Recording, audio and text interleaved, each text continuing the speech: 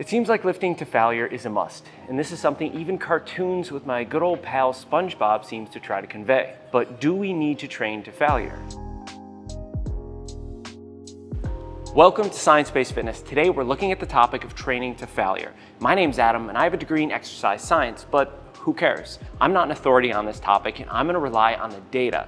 So let's not slow this process down, let's jump right into the video. Now, data on this topic seems to be complicated, but I'm going to make it simple to digest. Now, there are two main categories to look at here, those trying to get stronger and those trying to get bigger. And yes, you should be training differently for those goals. If you want more information on that, I'll link a video at the end of this one. But Adam, what if I don't fall into one of these categories? Well, then you're probably trying to lose weight or maybe get more tone. And if that's the case, you need to focus primarily on your diet so you don't have to worry about training to failure. A study from 2022 looked at how training to failure did using different loads, and it was able to shed some light on this topic. So out of 25 participants, 4 groups were assigned. 2 of those groups trained to failure using light loads and heavy loads. The 2 remaining groups trained shy of failure using the same load parameters of 30% 1 rep max and 80% of your 1 rep max. Now, 3 out of 4 of these groups saw almost the same amount of hypertrophy, but 1 did worse than all the rest. Now, which group didn't fare as well? And it would be the group using a light load stopping shy of failure. And you can see right here. But look at this, the group using light load training all the way to failure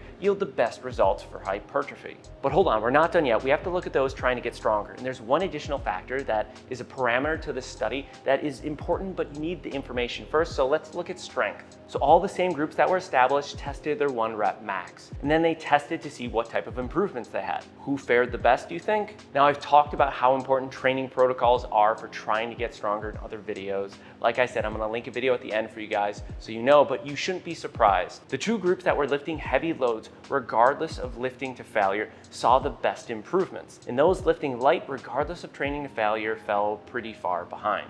But that one important factor that we still need to talk about is this. It seems pretty obvious that 3 sets of 10 reps at failure is going to be much better than 3 sets of the same weight at just 6 reps. But this study decided to equate volume. Now let me explain what that means. Instead of doing the 3 sets of 10 on leg extension to complete failure, they would mix in 5 or 6 sets to equal the same amount of volume that the group training to failure did. So at the end of the day, do you have to train to failure?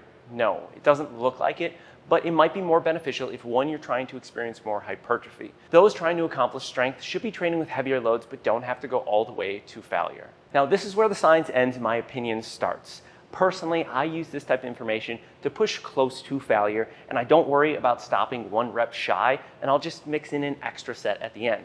That's the way I like to work out. It's totally up to you guys. I hope you guys found this video somewhat helpful. Click that like and subscribe button so you don't miss any of my content. And we'll see you guys next time. That video I talked about right up here, how to bench more weight and how you should be training for strength. We'll see you guys next time.